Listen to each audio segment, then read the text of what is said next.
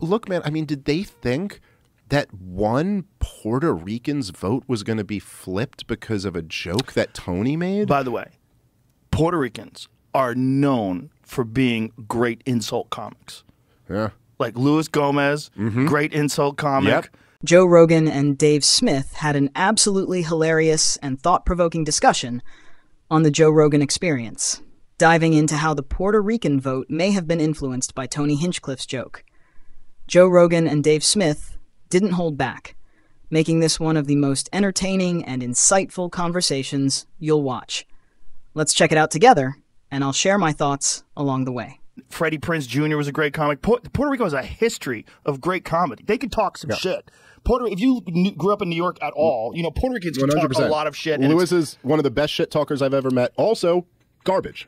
So Tony had a point. Like Italians. And I'm Italian. Italians and Puerto Ricans have a lot in common, that we talk a lot of shit to each other, so we don't get insulted that much by jokes. It's not the same thing. Right. Like, it's very hard to insult an Italian and have it stick. Yeah. It doesn't work. You can call him a Guido. Like, yeah, I'm a Guido. You can call him a greaseball. No one cares. You know what? Go back to your country. I don't know generations. It's also, my wife is Italian, and all my in-laws, her whole family is Italian. And it is like, when you have a dinner, it's just everyone yells. They're animals. Like, everything's a yell. They're the Romans. Like, I'll literally, my brother-in-law, who I love, is a great guy, super smart, but he will, if he's agreeing with you in a conversation and you were like in the next room, you would be like, is they about to fight his brother-in-law? Like, what's going on in there? No, he's just agreeing with what I'm saying, but he's screaming it at me, you know? But it is a thing where they're very thick-skinned. They're not like fragile people. It's one of my favorite things. Puerto Ricans are some of the same best, way. Also, look at Puerto Rico. Some of the best boxers of all time came out of Puerto Rico. It's one Felix Trinidad. You got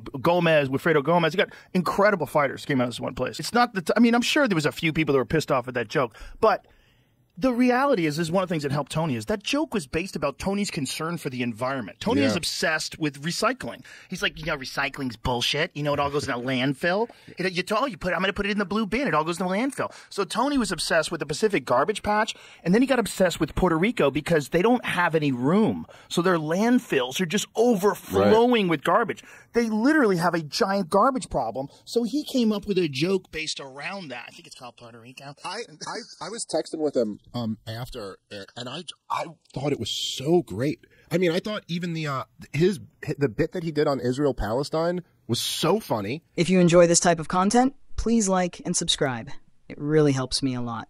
Let's get back to the video. He ripped both sides, and then he did, by the way, same with the Puerto Rico thing, there was an underlying really good point to it, which is always like the best comedy, when you're just being funny, but at the same time you're like, oh, and he did kind of nail that too, where he was just like, why are we funding wars that have been going on forever? Like, figure it out, guys. And then he just got a great rip on Muslims, a great rip on Jews, and it's so, the way they picked out Puerto Ricans he's going on in the morning, there's no opening act, no one knows there's going to be comedy. Yeah, the most difficult setup. And there's no one on before him other than a prayer. They do a prayer. They were singing prayers and songs, and then the music stops, and Tony goes on flat to a bunch of people in the middle of the day.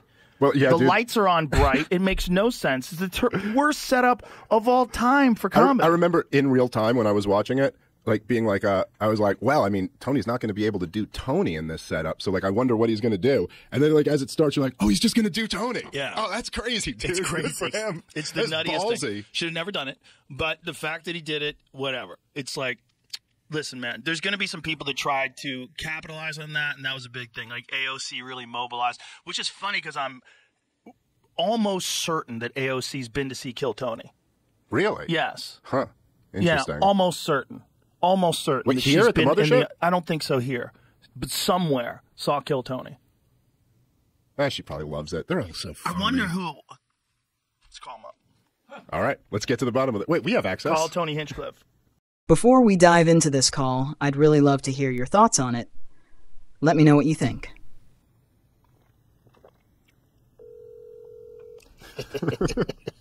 Hey, dude, you're live on the air right now with Dave Smith. I need to answer a question. I need a question answered. Did AOC ever come to see Kill Tony? She says that she did, but we're almost positive that she didn't. I never met her in any of the shows in L.A. I mean, she could have conceivably have bought a ticket to Madison Square Garden, but she never posted about it. Well, she probably wouldn't post about it. It's too sketchy. Your show's sketchy. Yeah. But so how do you know that she says that she was there? She tweeted that she's been to a taping. When all that stuff went down, she said that she's disappointed in me and she's been to a taping. I can't remember the exact tweet right now, but it was the day of the Madison Square Garden Trump thing. She posted, "I'm really disappointed in Tony Hinchcliffe. I'm a fan of Kill Tony and I've been to a taping." Something like that. I don't want to misquote her, like she would certainly do to me. But she's been there and she was surprised? It makes no sense. Yeah.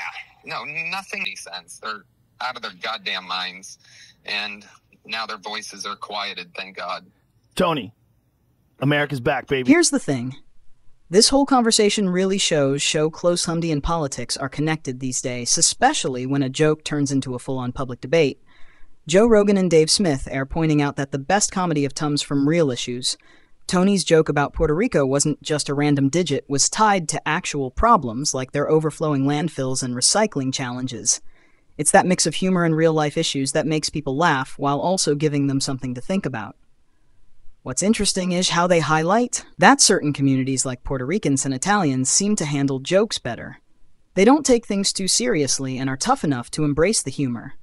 Joe and Dave are saying these groups are hard to offend, but when someone like AOC steps in and makes a joke political, it shifts the vibe completely. Instead of just enjoying the humor, it becomes a big debate where everyone feels the need to pick a side.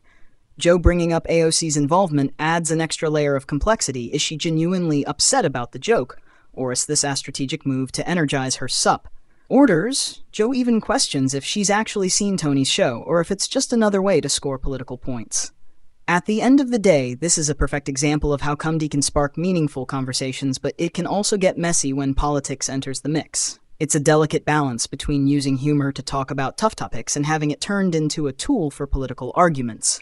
This whole conversation really makes you think about where that balance should be.